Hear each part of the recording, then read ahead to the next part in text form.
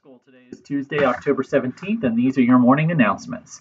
Today's lunch choices are grilled cheese with tomato soup, or ham and cheese calzone, or a popcorn chicken salad.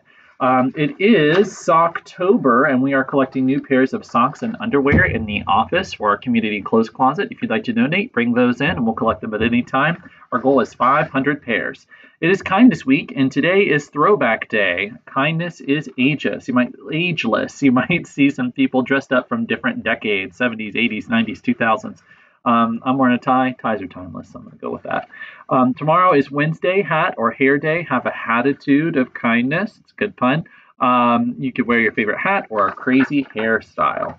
We do have tickets for Friday's home game on pre-sale. Student tickets are $3 this morning or until Friday morning.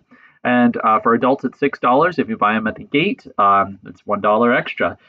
Their home game is our last one, I believe, for the high school, and it is against Chippewa.